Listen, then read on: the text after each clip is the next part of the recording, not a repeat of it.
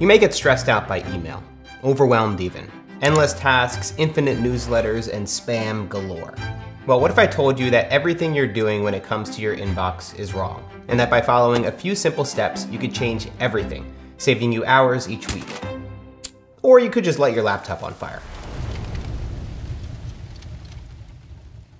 So I realize this is not exactly the sexiest topic in the world to talk about. Email can be a little bit boring, but I think it's really important, and that's the reason that I'm making this video, because when it comes to your productivity, email can be your best friend or your worst enemy.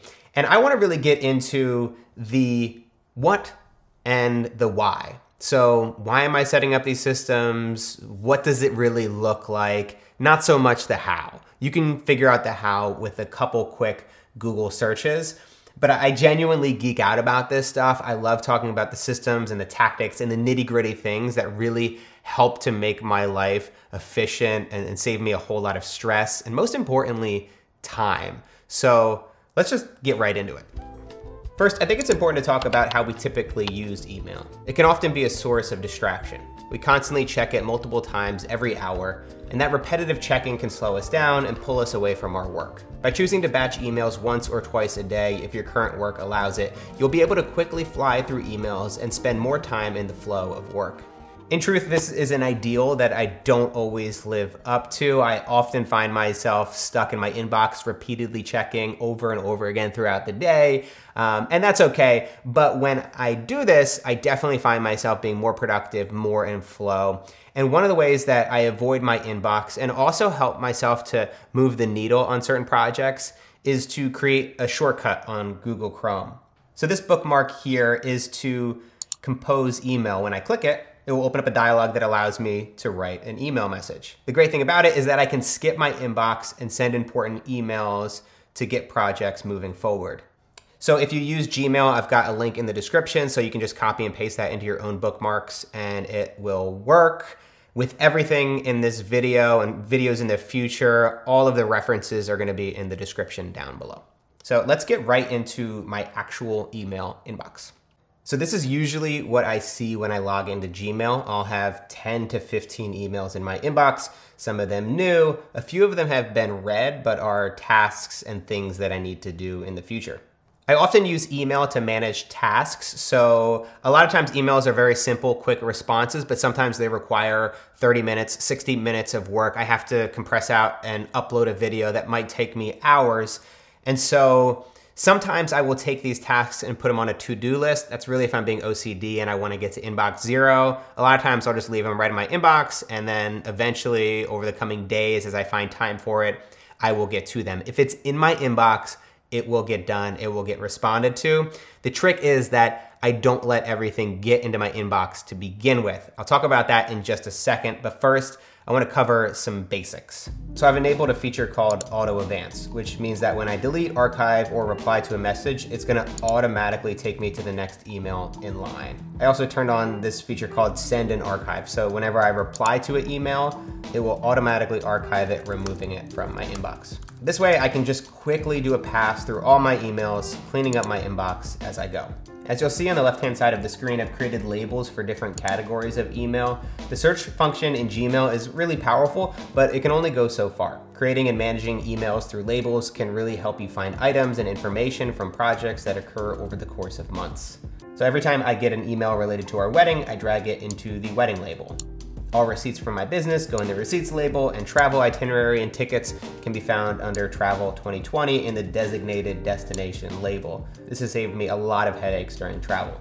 I also have a label called subscriptions that are the newsletters that I subscribe to.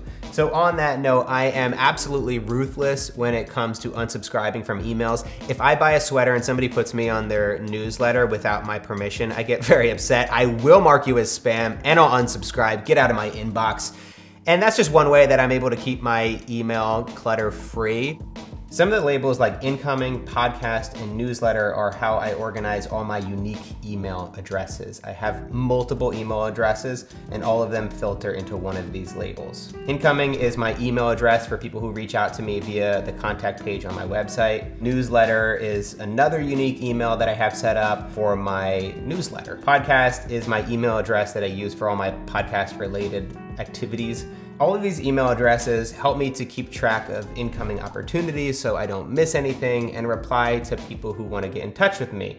The most important step I've taken to keep all this organized is to create filters for each of these email addresses so they automatically skip my inbox and go directly into one of these designated labels. This is an automated system. You set it up once and now all your emails automatically filter into a specific label. This is an absolute game changer and has saved me so much time and also gotten me to be really clear on what emails I'm checking and what mindset I'm in when I'm checking them. In addition to setting up filters for my different email addresses, I've also created one for the newsletters I subscribe to. So all these newsletters automatically filter into my subscription label.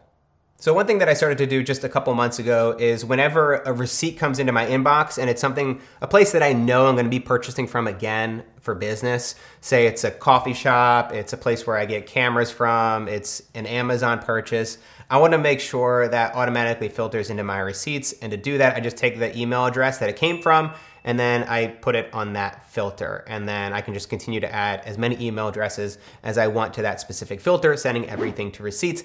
That's a tip that I got from Thomas Frank. So thank you much, sir. Thank you, my sir. Let's talk about templates.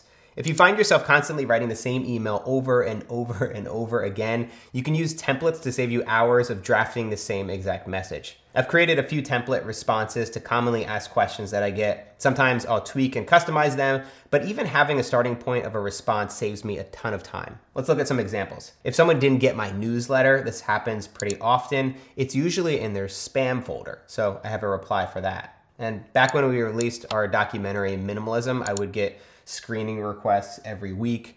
This template definitely saved me a bunch of time. So to finish up here, there's two more features that I want to talk about that have really helped me a lot. This used to be an extra plugin, an extra app that you had to use to install into Gmail, but now it's built natively in, so it certainly saves me a lot of time. The first one is called Snooze. So I can use the snooze button to remove something from my inbox for a period of time, say until I can get to the request next week. Or it can be used to remind me of when someone doesn't respond to my email, which again is hugely helpful so I don't need to keep track of all the communications that went unreplied to. You can also now schedule emails with Gmail, which is something that I used to do a lot when I was younger and I would procrastinate on projects. There would be those nights when I'd be up until 3 a.m. the day before a project was due, and I didn't want to look like a total piece of crap by sending my client this email at 3 or 4 a.m. when I finished up. So I would simply just schedule it for the morning at 8 or 9 a.m. And now I don't look like a dead shit. I look like somebody who's got my shit together.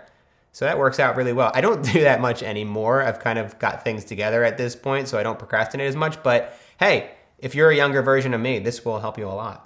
I also use this now if I'm scheduling social media content to someone who has appeared on my YouTube channel like I just showed you.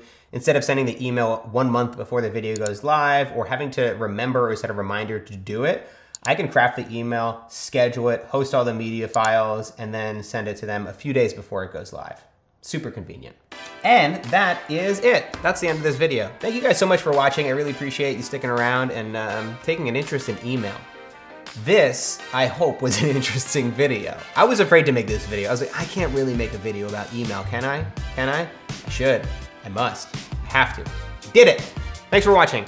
And if you want more videos from me, go to Instagram. I've been making a lot of videos on Instagram TV, behind the scenes, talking a little bit more about these kind of things and what goes into them.